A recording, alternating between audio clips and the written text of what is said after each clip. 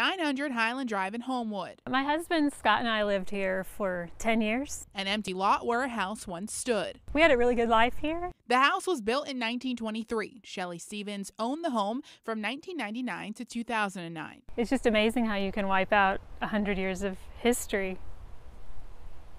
There's almost no sign of it. Stevens worked with the Jefferson County Historical Commission to get an honorary marker for the home. You have to make a case for it. You have to go through tax records, find the original owners. This week, a developer tore the house down. I'm sad that I'm here standing in front of nothing. Stevens says they have plans to build 5 houses on the lot. I think that it is really shifting too far to the point that they can't recognize a home that had historic status. The Historical Society says the demolition of houses deemed historical is, quote, a shame and a crime. It's happening at an alarming rate.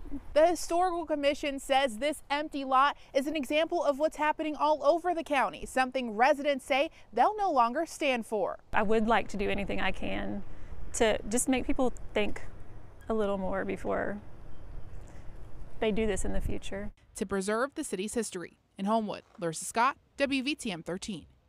The Historical Commission says it's up to the city to pass an ordinance to keep developers from demolishing historical homes. The man acquitted in the death of a Hoover father now awaiting sentence in a different case. Charleston Wells was found guilty this afternoon on a reckless endangerment charge in Fultondale. His sentencing now set for January 11th. That'll be close to 6 months after a jury found him not guilty in Mike Gelati's death. New at 5, the man accused of killing a Birmingham gas station clerk earlier this year was indicted for the crime. Chandler Bryant charged with capital murder in the death of Mike Ganji. The indictment claims the Kenyan native was shot while Bryant tried to rob the Citgo station. Ganji spoke with us after seeing his friend and co-worker shot at the same gas station 6 months before his own death.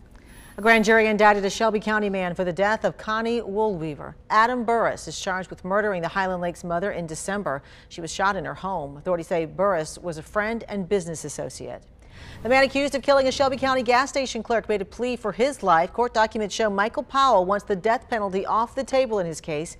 He's accused of shooting Tracy Alger last year. She was working when authorities say Powell came into the gas station, forced Alger into a bathroom and killed her. He's also accused of stealing money after the shooting. A new crop of Birmingham school leaders hoping to stop the revolving superintendent cycle. WVTM 13's John Papke talks to new school board members about their hopes for the future. It is no secret that the superintendent's office has not been a beacon of job security in Birmingham. Dr. Lisa Herring was hired in May. She is the city's 4th superintendent in 9 years. We have filtered through far too many superintendents in the past 5 years. That's #1 priority. I'm Michael Millsap. Mickey Millsap was one of 6 new school board members sworn in Tuesday. Newcomer Mary Bohm believes having Herring's back is key. I believe that this group as a whole, both the returning members and the new members, that is the thing we are dedicated to the most. Herring welcomed those votes of confidence. Knowing that that is what's being stated coming in, that gets me that much more prepared for the work that we have to do. And this new school board will have a new unique connection at City Hall, only 100 yards away. The board's former president, Randall Woodfin, takes office as mayor in 34 days. Mayor-elect Woodfin, who understands this education system, is now the leader of the city. Together, I think we can achieve great things. Bohm hopes bringing stability to the superintendent's office will only boost that achievement. In Birmingham, John Papke, WVTM 13. Herring came from the Jefferson County School District in Louisville, Kentucky. She served as their top academic officer in a district with 4 times as many students as Birmingham. A federal review points out a flaw with Alabama's child welfare system. The civil rights branch of a federal health agency says Alabama's system wrongly denied services to people who couldn't fluently speak English. The review came after a complaint from a Guatemalan man trying to get custody of his daughter. Officials say Alabama didn't do enough to accommodate his needs, and an investigation into the matter found similar issues. Alabama said it will provide better assistance as part of a settlement. The push to solve the Birmingham cold case is heating up. Justin Watford was killed more than 2 years ago in a shooting on Denison Avenue Southwest. Witnesses told investigators Watford was sitting in a car when someone opened fire. His family met with police today about the investigation. His grandmother says Watford was saving to buy a car after he lost his job because he didn't have transportation. He was just a life of the party when the family got together. He always had a bright smile on his face, and he had a boundless love for his family. He was extremely protective of his mother and his sisters. There's a reward for information that helps solve Watford's murder. A lawsuit involving Alabama's former governor and aide and the former head of the Alabama Law Enforcement Agency is heading back to court. Defendants Robert Bentley, Rebecca Mason, and the Alabama Council for Excellent Government filed a motion to have the suit dismissed.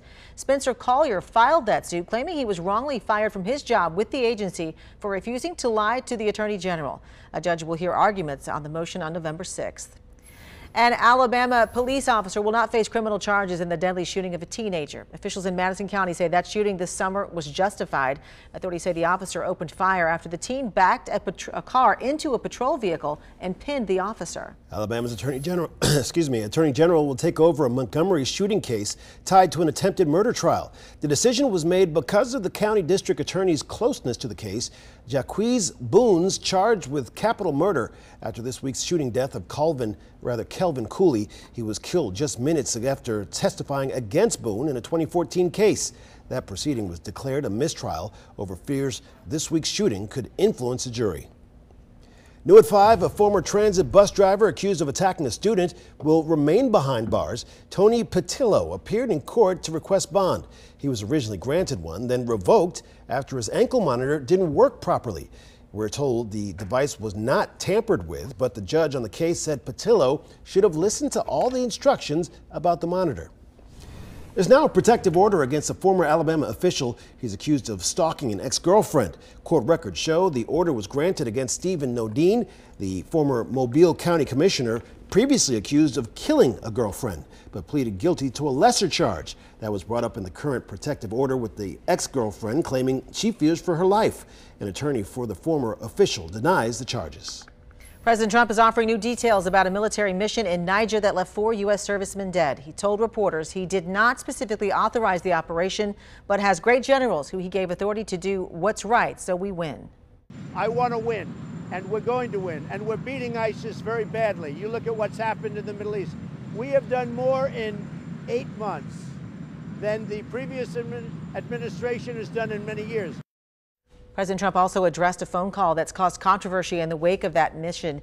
He said today he was really nice and respectful to Sergeant LaDavid Johnson's widow. Johnson was one of the 4 servicemen killed in Niger. Sergeant Johnson's widow said the president couldn't remember her husband's name during that condolence call. I certainly respect LaDavid, who I, by the way, called LaDavid right from the beginning. Just so you understand, they put a chart in front, LaDavid, it says LaDavid Johnson. So I called right from the beginning, there's no hesitation.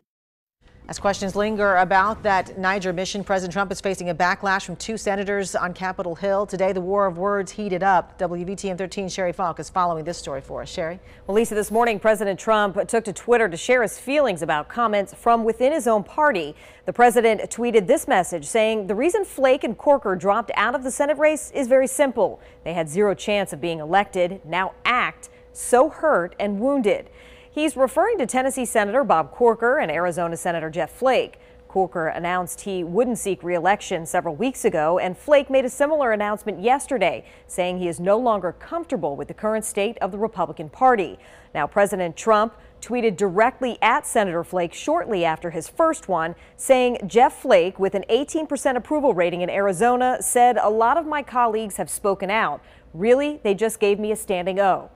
Senator Flake addressed his big announcement this morning in a series of interviews, saying a number of colleagues on Capitol Hill share his concerns and he believes we've reached a tipping point.